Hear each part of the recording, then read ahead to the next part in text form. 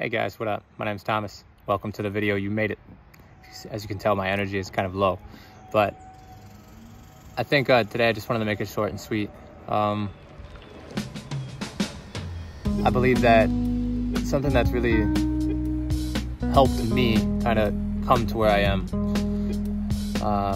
and what I'm learning more and more as I carve out the next 10 years of my life, there are 5 pillars that are very important, that I think it's important for me to picture and visualize and write down how each one of these pillars will look for me and how I prefer them to look for me, and to embody that and to live in alignment with those principles. I think that it's important to, if you want something, you got to have a clear vision of what it would feel like, and start making small incremental steps to making that happen. So the 5 pillars for me, I'm not going to get into much of the pillars, but it's just I'm offering some insight. Hey, come here, baby. Sorry, I got a dog walking in the street. If you guys want to see my dog, that's our dog, her name. Okay, the 5 pillars. First and foremost, family, relationships. How do you envision your family life and relationships?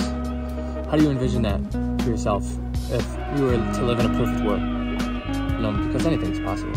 And the ship ain't gonna get to its island without a set vision or detailed map. So you're worth it to figure out what would it look like for you. 2, your health and wellness, mind, body, spirit, kind of those things all tied together. How would that look for you? How would that feel for you?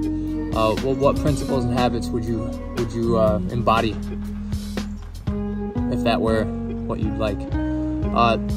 3, business, professional. How would your business life look? What are your goals? Your professional relationships, what do those look like? In a perfect world, this is your fucking world, how would it look like? And then 4, give. If you could give anything, you could give your time, you could give attention to things, if you could give to your community, what could you give? What could you give? I think ultimately life, what you give is so much more important than what you get. Sure, what you get is cool, but what lasts forever is what you give. What you give.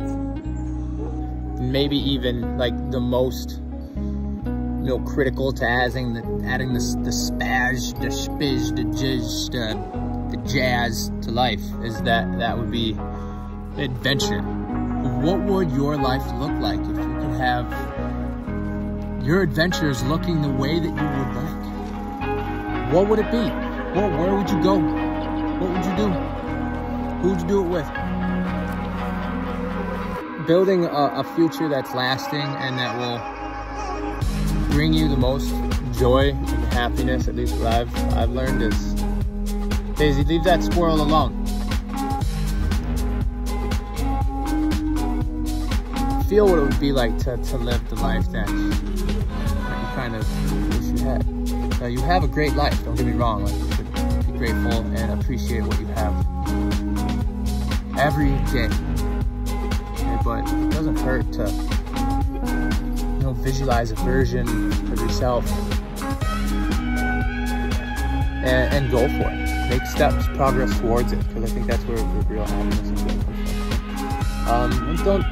It's okay to be happy with where you are. Be happy, yourself, grateful for all the lessons learned that brought you to this point. Now it's given you the ability to look into the future and to keep making incremental progress towards better business. Alright, man. Throw a video out the window. Whoop. Peace out, man. Have a great day. Hey, subscribe, do that thing that people do.